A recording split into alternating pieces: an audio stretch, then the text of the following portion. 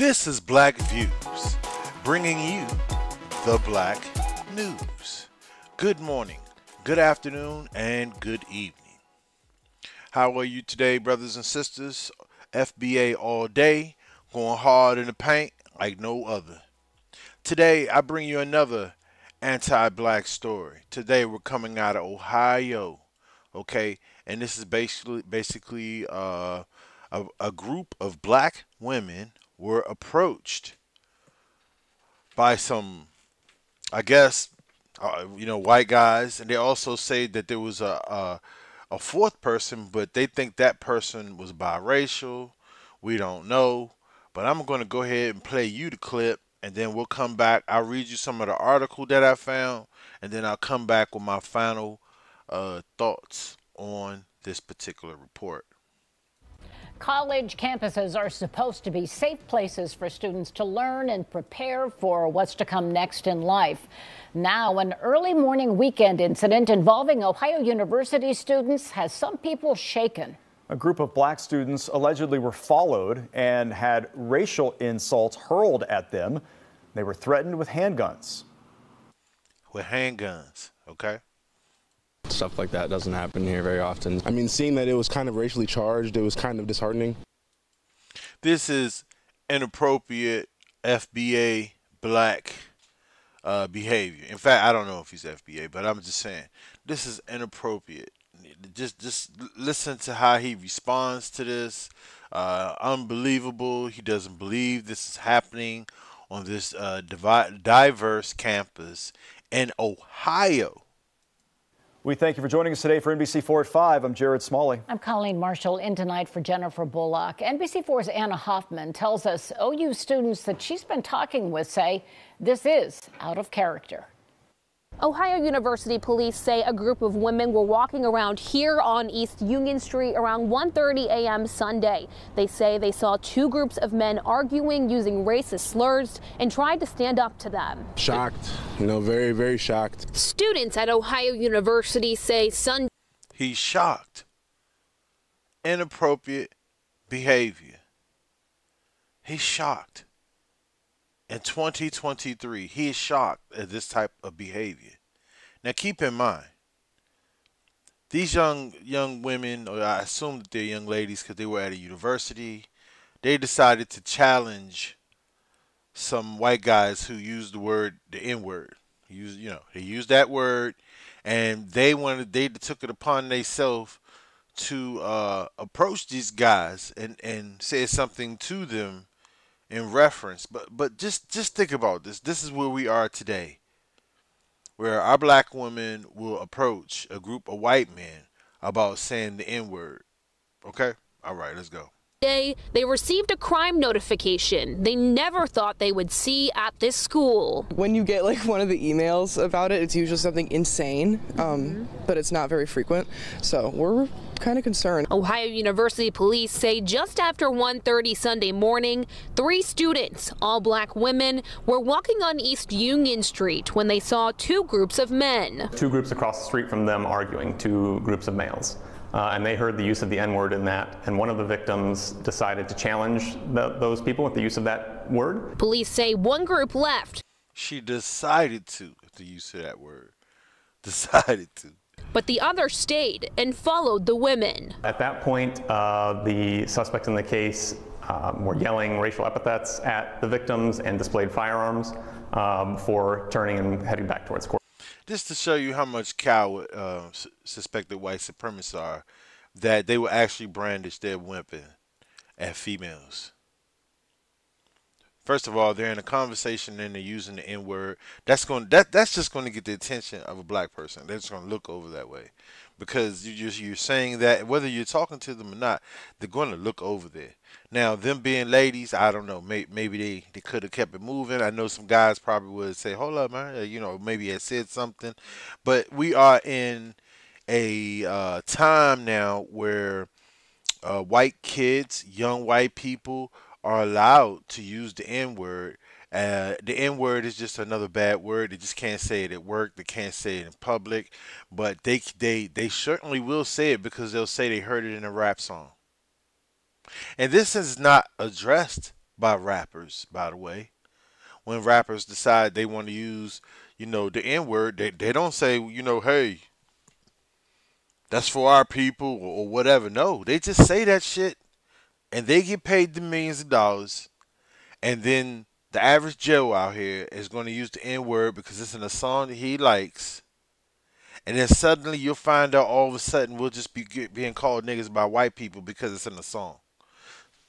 Okay, let me move forward. I'm sorry. Police say these are the men they believe are responsible. 36 hours later, students are still in shock, and they say this is out of character for this school. A little bit disappointed for sure, all of us just talking about it. I mean, seeing that it was kind of racially charged, it was kind of disheartening.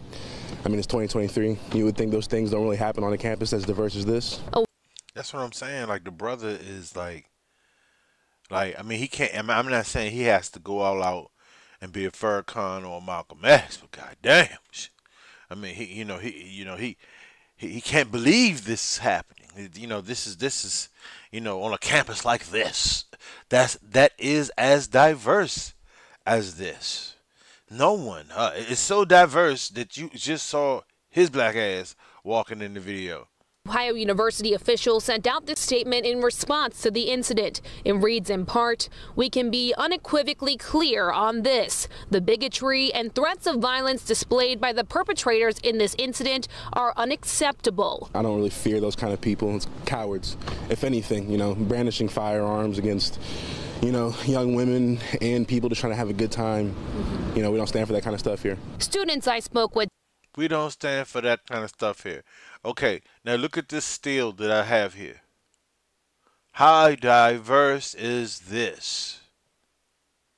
I mean, I'm just saying, he said it was as diverse, but I haven't seen anybody else. Say whether those responsible are students or not, they should be ashamed. Ohio University police say those responsible could be facing aggravated menacing charges. They say they're putting all their resources into finding those people and ask anyone with information to contact them right away. Local for you in Athens, I'm Anna Hoffman, NBC4. College campuses are supposed to be safe. Okay, so I want to thank Anna Hoffman for providing us with that wonderful report. Now I'm going to move over to this article here by the Athens Messenger, okay? And Ohio University Police Department seeks information on alleged racial incident. Okay, now I want you to keep in mind what we heard in that report, and then we'll go over here to our written report. Ohio University Police Department is investigating a Sunday morning incident in which 4 individuals allegedly displayed firearms and used racial slurs while talking to a group of female students. Okay. Sunday evening, intern president for diversity and inclusion Russell Morrow and dean of students Kathy Fall issued a joint statement condemning the incident, reaffirming OU's commitment to diversity and offering support to the affected students. According to the report, OU PD responded to reports of individuals displaying firearms in the area of East Union Street and University Terrace. A group of 3 females who are black reported hearing 2 groups of males arguing. Now, alrighty, you see where the problem is. 2 other groups of males were arguing. And now, granted, they did say the N-word. Okay, on East Union Street near Schoonover Center, according to the report, the victims advised that they overheard the males using the N-word. One of the victims yelled to the individuals to challenge their use of the N-word. So she said something like, "Hey, motherfucker, I hear you saying nigga. Keep that shit up." One of the group of males left the area. So one group was like, "Man, let's get out of here." The other group, consisting of 3 white males and 1 biracial black male, followed the woman of Jeff Hill and allegedly yelled racial epithets at them. So, okay, so now it's a biracial, 1 biracial or black male. So so this is what they're saying, right? Even though you didn't see a black male in the pictures that they provided, they had to throw in that it's a fourth person. And no, he's not Hispanic. No, he's not Arab. No, he's not anything. It's just another black male, biracial or black male. So saying though that he was biracial, he was fair skinned, and they're trying to tell us like this is just a group of guys, and a black guy was with him, and they're yelling fucking racial epithets. Like I'm saying, this is insane. This don't make no sense, bro. Okay, two of the males then threatened the victims with what appeared to be firearms with laser sights and reported the males fled on foot towards Court Street. Officers searched the area but were unable to locate them. OUPD staff Lieutenant Tim Ryan said one of the college-age males suspects was not seen. See, look, one of them was not seen on the surveillance camera. So the agency does not have a description. The other three suspects were described as white male wearing blue hooded sweatshirt, black pants, and black shoes. White male wearing green t-shirt, black track pants, black beanie, and white shoes. White male wearing dark green coat and orange accent. I don't know what that is. Oh, I'm sorry. With orange accent, blue jeans, and white shoes. See? So it says right here, this is all they see is three white males, but they have to throw in the fourth person and say that that person was either biracial or he was black. But no, he couldn't have been Hispanic or any other type of other loser ass buffer class type of hating ass people. Okay, in their statement, I'm not gonna read all this because it's people who have it's just asking about people who may have information. In their statement, Morrow and Fall noted that the investigation into the incident may take time to resolve. However, we can be immediately equivalently clear on this: the bigotry and threats of violence displayed by the perpetrators in the incident are abhorrent and unacceptable. Abhorrent and unacceptable. So I'm not gonna go through this whole article, but if you want to see the article, I'll leave a link in the description. And I mean, just think about what we're talking about here. Just think about what we're talking about. More anti-black behavior. This will happen. This was reported today, probably about 4 hours ago. More anti-black behavior, and it's being revved up. Oh, it's being revved up. Now they're approaching black women and pulling firearms, but the officials, the police, the media, okay. And first of all, now I can't remember, but early on in that video, she said she didn't say it was a biracial person. Like nobody said there was anybody biracial. They said some basically white men, school age men approached them and brandished weapons. Then you get to the reading report, and it tells you that there was a fourth person, and that person was either black or biracial. So already you can tell that media is starting to take their play into things and to try to twist the story so that it doesn't appear to be a racial issue and that it's just some guys that had an argument.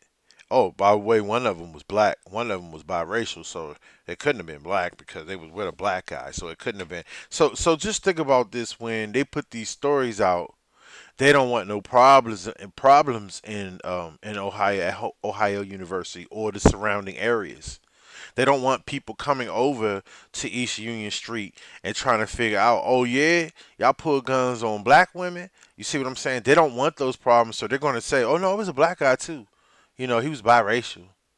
Just a person we don't see. He's nowhere near them. He just escaped. He's nowhere in none of these pictures or descriptions. They don't even have a description of him. All they have is those three white guys. Oh, but by the way, there was a black guy that was with him, so this wasn't a racial incident. So I'm going to go ahead and leave it at that. I'd like to hear your opinion on this. I would also like if you comment, click the like button, and also subscribe. This is Black Views, bringing you the Black News.